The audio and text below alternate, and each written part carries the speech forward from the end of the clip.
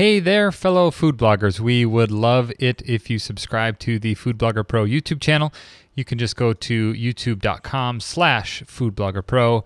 We are at 31 people, and we thank every single one of you for subscribing to the channel. Just wanted to do a real quick plug there, but let's go ahead and jump into the question now.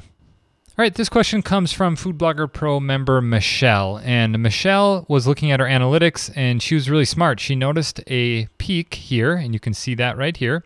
But when she did a little bit more research, she found out that all of the traffic in that peak was coming from a direct source. So she said, I had 103 new sessions and they all came from a direct source, meaning they just typed the URL into the browser. Well, we went back and forth and we're kind of trying to figure out, how do you block a bot?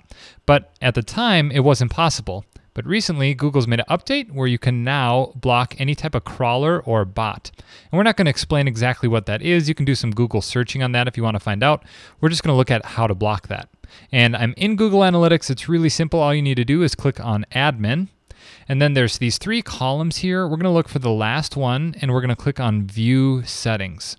And that's going to open up the settings for our Google Analytics account for this website. And all we need to do is find this option right down here called Bot Filtering. And we want to say exclude all hits from known bots and spiders. And that's something that's important to do because we don't want that information included in our analytics because it's not people. It's actually robots or bots and spiders. So all you have to do is click Save, which I just did, and then we can go back to reporting. We are back to our main page here in Google Analytics, and from now on, our site will not report back on any bots or spiders that hit our site, so our analytics will be even more accurate.